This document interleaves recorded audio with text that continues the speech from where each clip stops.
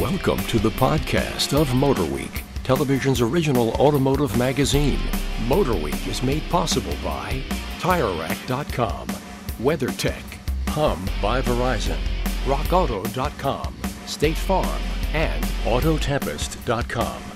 Here's your MotorWeek podcast host, John Davis. Thank you, Alec Webb, and welcome everyone to MotorWeek podcast number 179. We're all huddled around our odd-shaped table here in Studio C at MotorWeek World Headquarters. With me today is Dave Scrivener, our head writer and executive producer. Hello. He's making a rare appearance. Writer-producer Brian Robinson. Hello, John Davis. Thank you, sir. Online content coordinator Greg Carlos. That is me. And our video producer, editor Joe Ligo has stepped out from behind his monitors and camera. Joe, welcome. Glad to be here. Okay. And a little bit later, we'll be introducing you to our new FYI reporter, Stephanie Hart. But first, most recent auto show, wrapping up the 2018 auto show season, New York International Auto Show.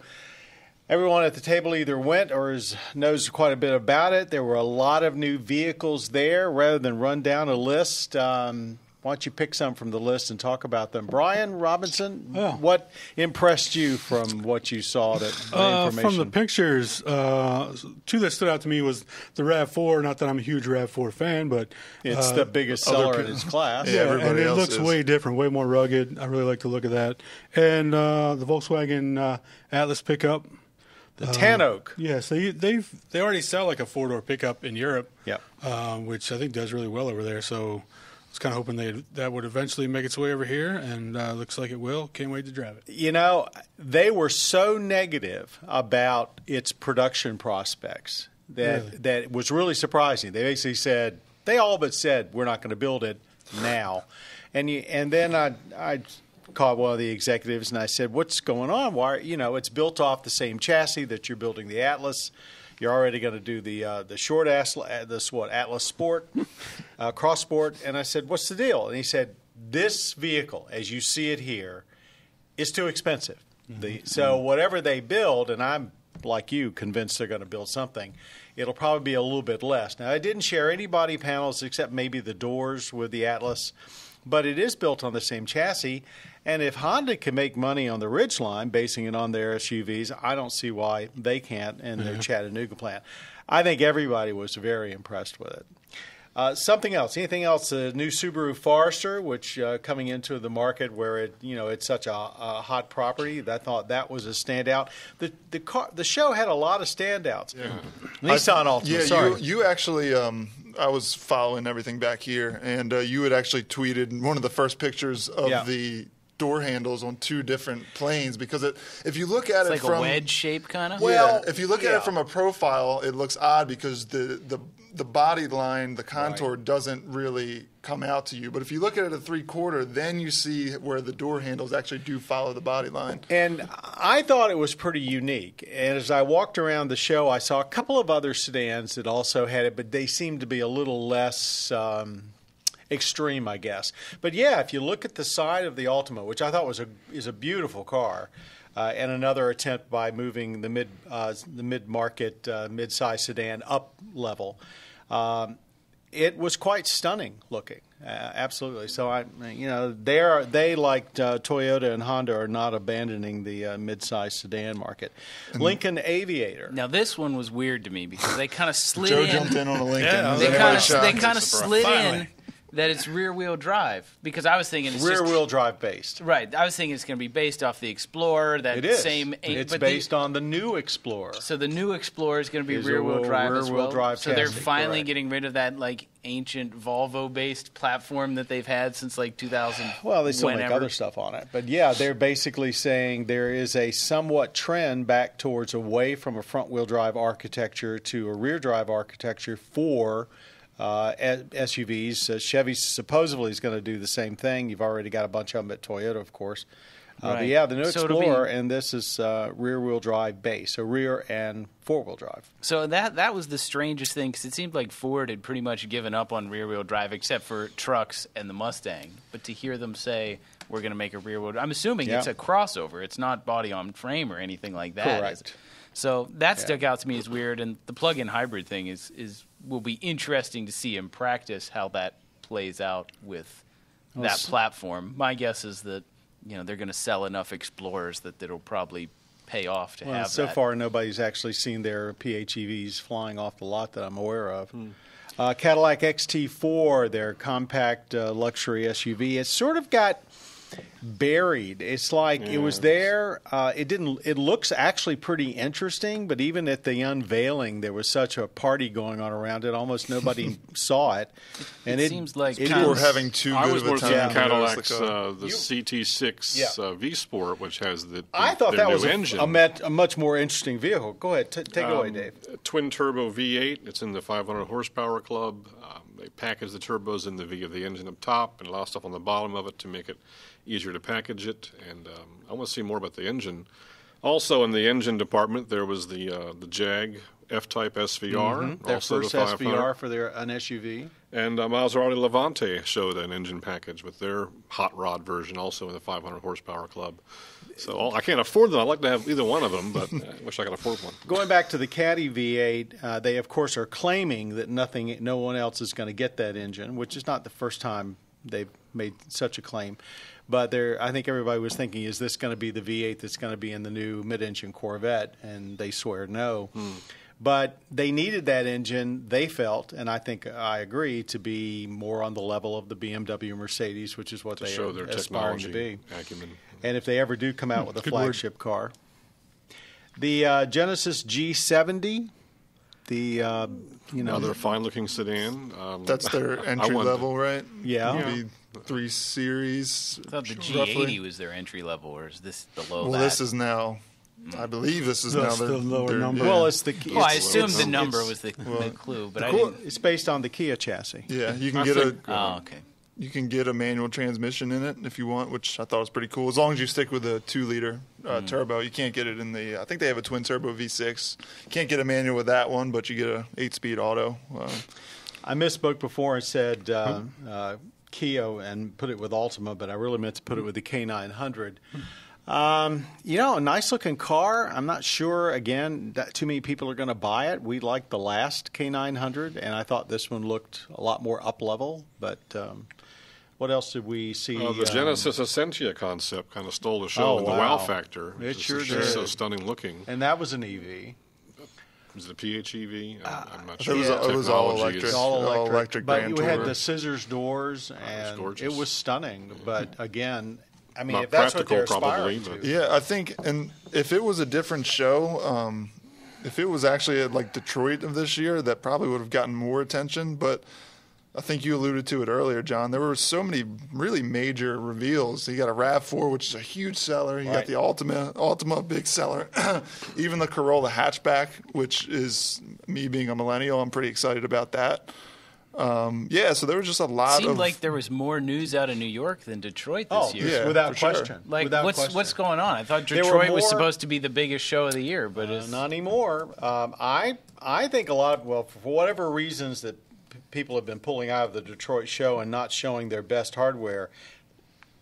Last year, New York wasn't that impressive. This year, it was easily the best auto show in the U.S. this year as far as new product.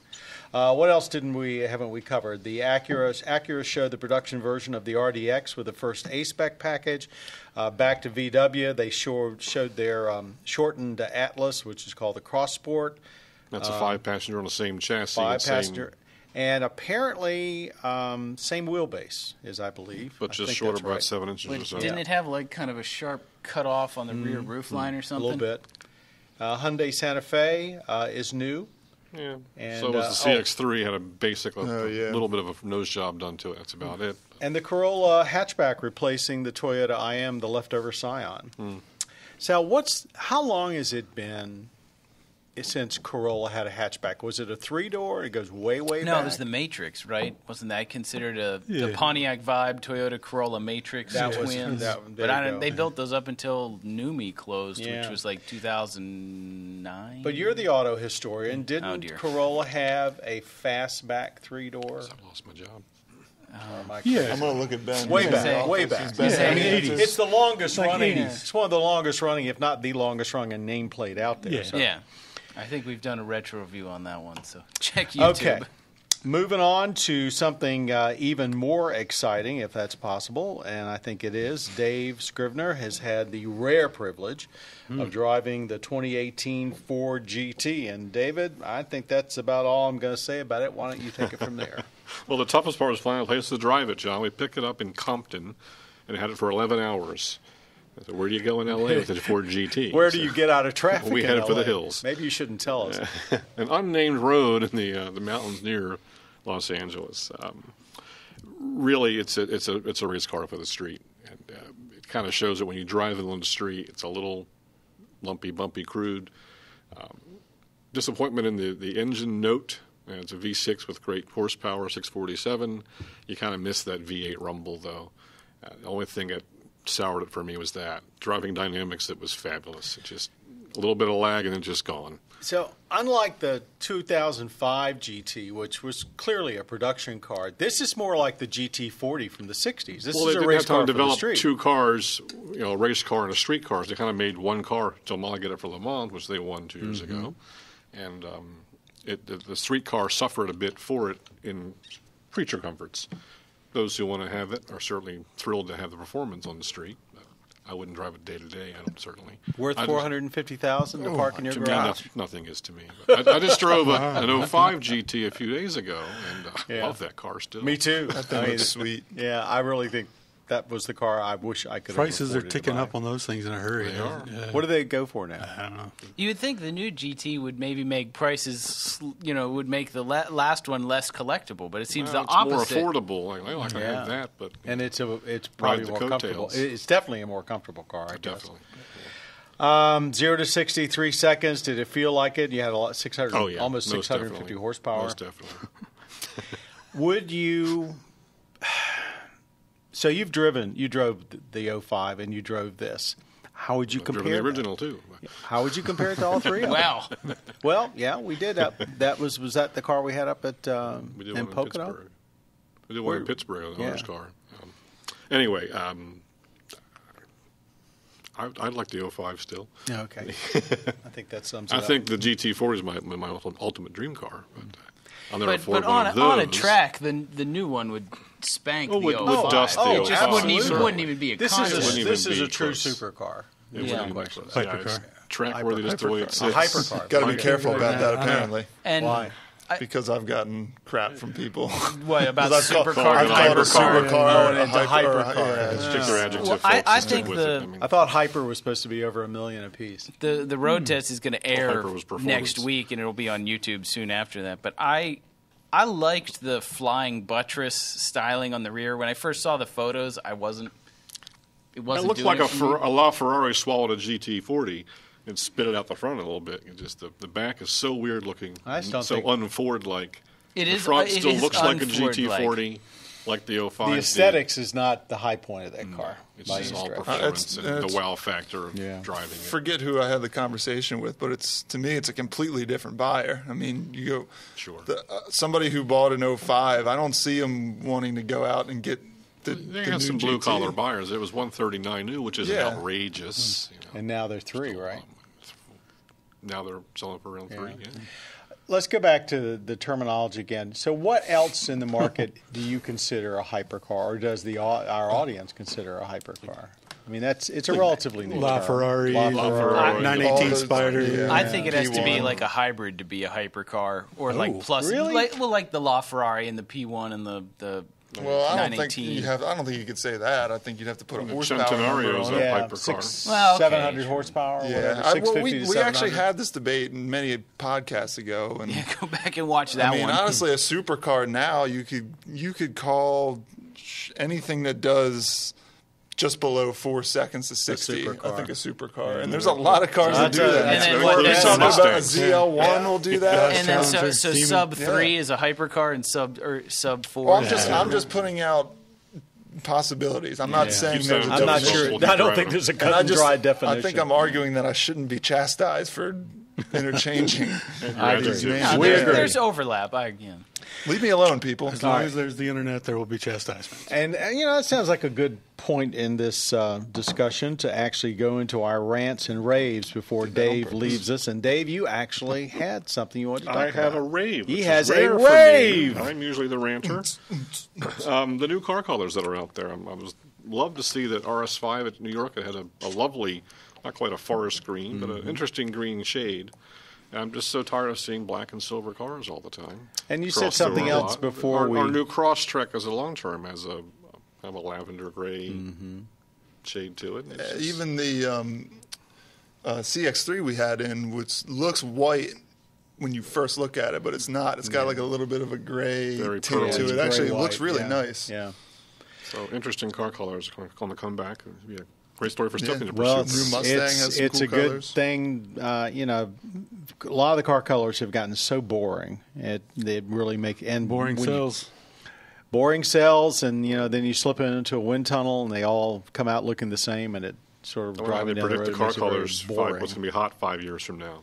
Yeah. Well, that's a very. There's a lot of time and effort Puts that Stephanie goes on into that, do perhaps, that. right? Yeah. I talked to a woman once who worked in color at car design. Like that was her job, was color. That was it. And she said they would have these big meetings every year. There was like a national association of color designers, not necessarily for automobiles, just for color. And they would meet and talk about what colors are in and what colors Pantone. are out. Yeah, Pantone. The big company that controls all the colors. And they'd talk about what was in and what was out. And, we think, she said green was always one of those colors that every 5 years you'd get a couple green cars and then they go away again. She said green was always cyclical. And personally, I like green. Sure. I think pine green and those kind of dark greens can look really cool. As long as it's not around the gills.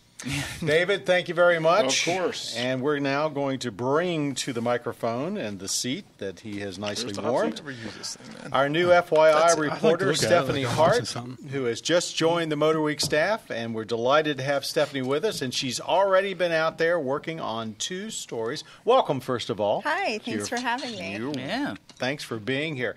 Tell us about your first 2 FYI stories that you've got coming up soon. Well, the first one was a really tough assignment you guys gave me. I got to go to Los Angeles, California, and I checked out the Peterson Museum, and it was just so eye-catching from the outside. It was red and white zebra striped on the outside.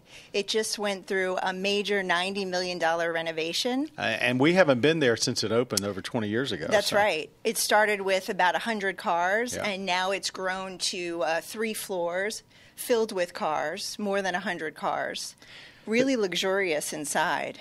They had 3 major displays. Am I correct in the number that you basically covered? Mm-hmm. We started with the Porsche effect, which was just really amazing. A lot of very rare Porsches. Which have a very close tie with Hollywood. Exactly. We saw a 1939 Type 64, really sleek lines. We toured that vehicle. We also saw a couple of 911s, spoke to a couple of Porsche enthusiasts who just were going crazy for the exhibit. We also saw the competitive side of Porsche there. We saw a 550 Spider. Very famous car. Then we went up to the second floor and we saw cars from the movies. Which sort of dovetails into the Porsche display pretty well. Yeah, so we really saw the Hollywood effect kick in up there. We saw the DeLorean from Back to the Future. With all the stuff still lighting up and blinking and all the wires the flux coming out. capacitor. It was blinking. The kids, went crazy for it. So that was really exciting. We also saw the Batmobile in all its glory.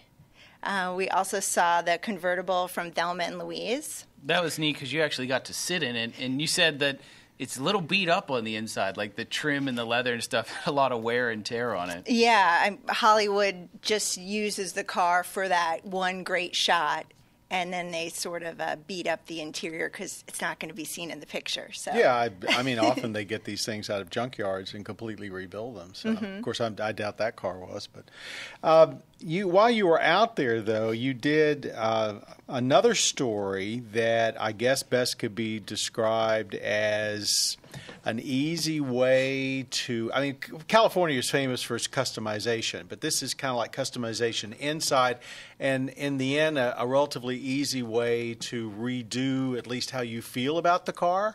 You want to tell us more about that one? Yeah, so after the Peterson Museum, the next day we went to the Catskin Automotive Factory, where they do custom leather interiors. So we got to see how the interiors come out, and that was a really, really cool process. Now, this is a custom leather interior that just about anybody can mail order and have applied to their car. You don't have to take it to them, do you?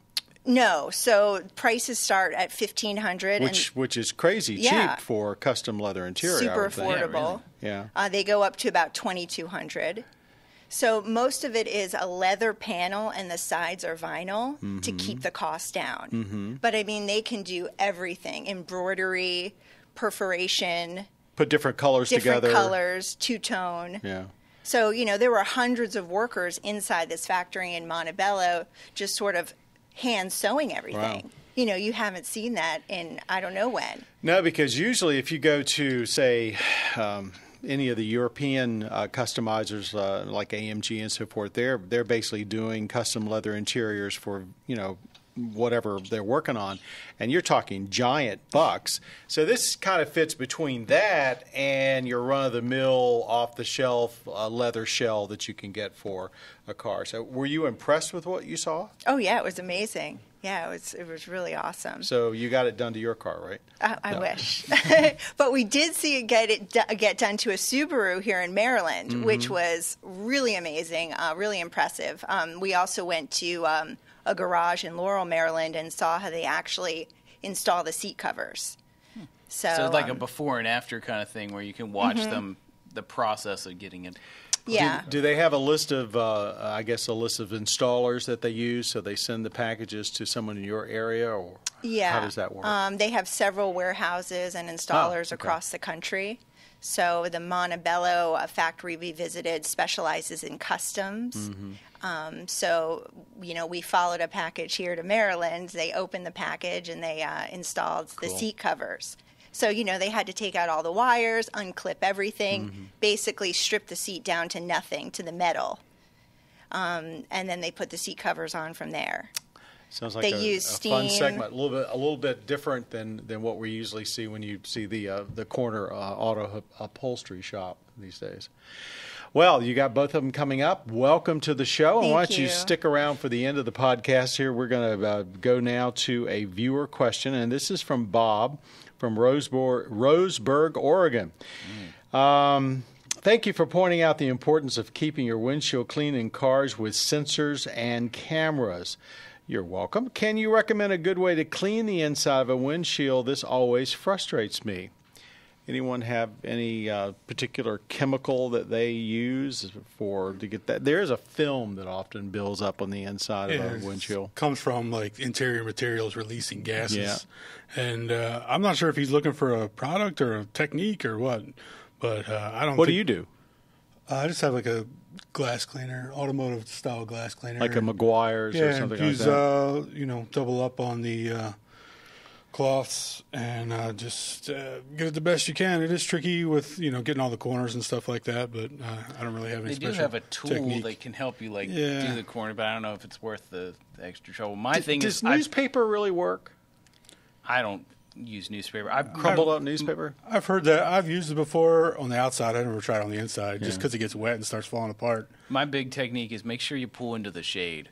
Because if the stuff dries too fast, then it streaks. It streaks. And then the other thing I do is I make sure to wrap my hand in whatever, like if I'm using a cloth or whatever, because what invariably happens to me is you're like upside down and then this greasy part of the side of your hand smears the windshield and then you just get a big greasy streak and have to start over again. Not everybody has a greasy side of their hand. Wow. Joe, that's okay.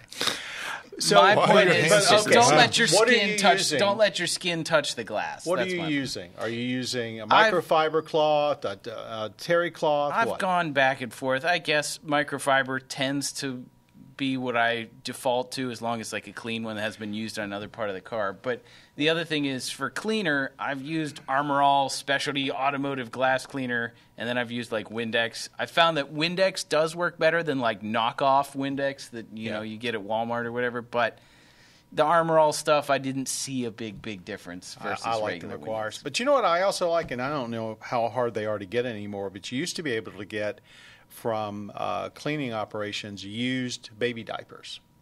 And they're very soft, and they had a good cleaning. I still have some at home. Washed, of course. Of course, yeah. They've come back. They basically are torn or whatever. They can't be used again, and they sell them in big bundles as cleaning cloths.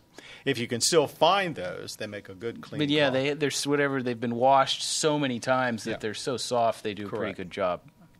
Okay, very good, everybody. Well, I want to thank everybody for participating in our MotorWeek Podcast 179. Stephanie, thanks for joining us. Thank you. Dave Scrivener, who's left, Brian Robinson, Greg Carlos, and Joe Ligo. Our thanks today also to Jim Bigwood, who is making us on the audio side sound better than we should, and our podcast creator, Bob Mixter.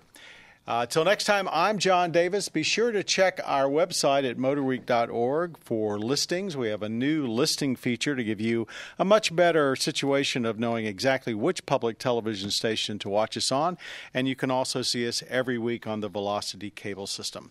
Till next time, I'm John Davis, and I can't even say my name this afternoon. Thanks for watching, listening, and being a part of MotorWeek. You've been listening to the podcast of MotorWeek, television's original automotive magazine. MotorWeek is made possible by TireRack.com, WeatherTech, Hum by Verizon, RockAuto.com, State Farm, and Autotempest.com. For additional information on podcasts, videos, and showtimes, visit our website at MotorWeek.org. And watch MotorWeek, television's longest-running automotive magazine series each week on your local PBS station.